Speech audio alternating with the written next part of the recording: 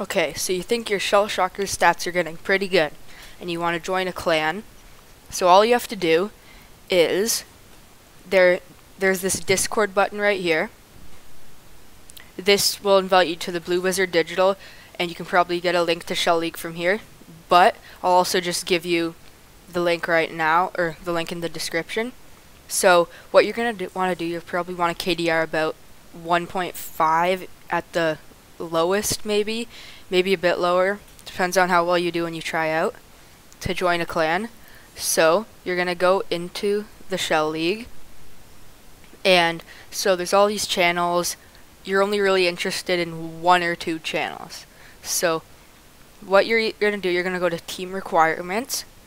If you see a clan that is about around the exceptions that you have or requirements, then you can join it.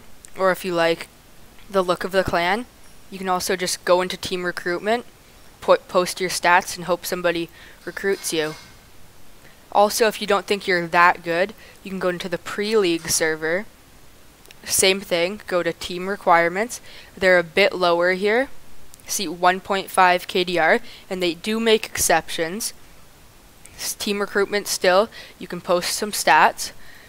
This guy 1.38, he could totally get into a clan. So yeah, it's pretty simple. And then once you get in a clan, you have to make sure. So you're gonna get DM'd in your messages with the guy, and you're gonna go into a private match together.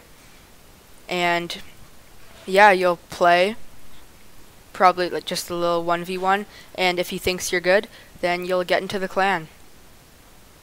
So that's basically it. It's pretty easy to get into a clan. All you have to do is get a good amount of kills and a nice kill death rate. So like me, I'm in a clan right now.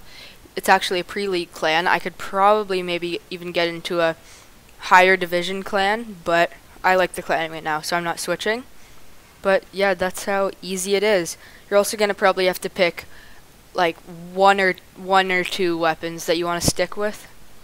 Maybe 3. I actually have around I have 4 right now that I can work with.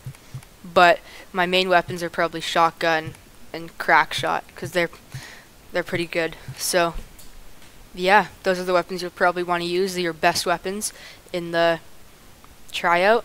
But yeah, it's a pretty simple process. You just have to get a good amount of kills, deaths, and a good KDR. The streak, my streak is actually pretty low for normal, but yeah, you can still get in with a streak above 20 maybe.